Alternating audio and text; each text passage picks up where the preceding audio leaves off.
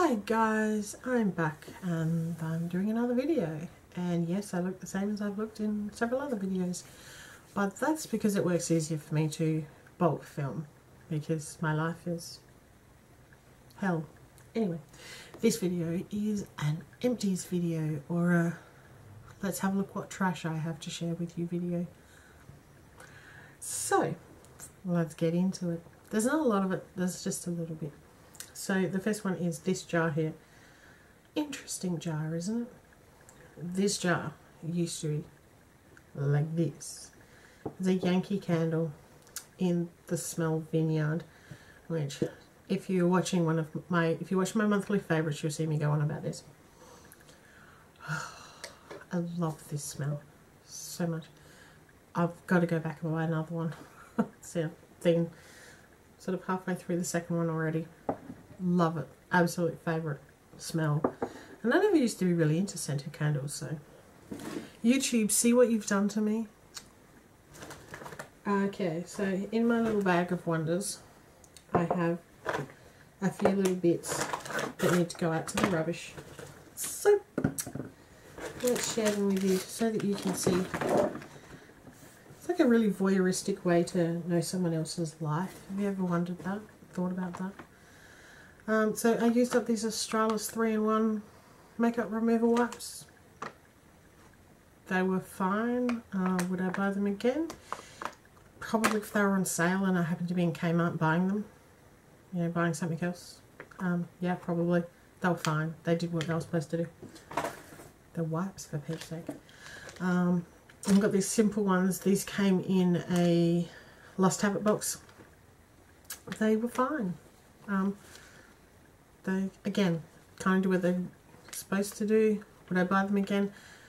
Probably not, because they're a bit more expensive than some of the other ones. But, you know, if they're on sale and I could get a bigger pack than 7 of them, probably. But, again, they're just wipes. At the moment, I'm using Whisper ones and Nivea ones. So, I'm trying out a whole bunch of different ones, and I'm sure eventually I'll find one that is my favourite. Another thing I finished was Lady Speed Stick in Invisible. Yeah, I can't use wet ones, so this is one of those like dry type ones, because I can't use wet ones, I can't use spray on ones, because otherwise I get a rash. So the sort of hard stick ones are the ones that I tend to go for. Would I buy it again?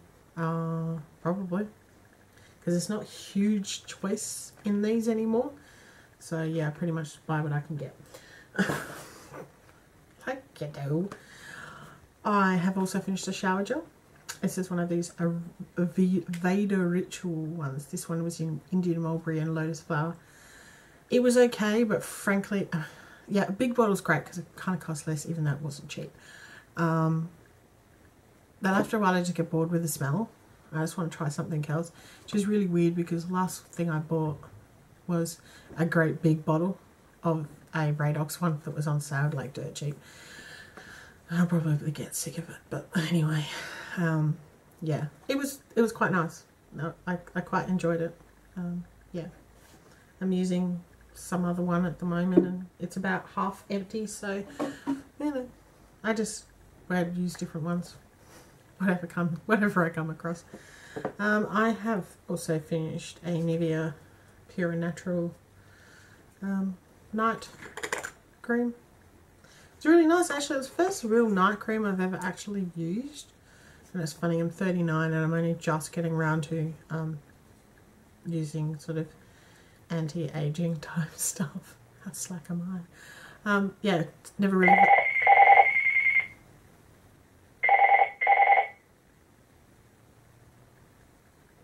never really felt the need, sorry about that, to use them before I kind of started doing YouTube and stuff like that. So and the final thing is a Neutrogena Deep Clean Gentle Scrub.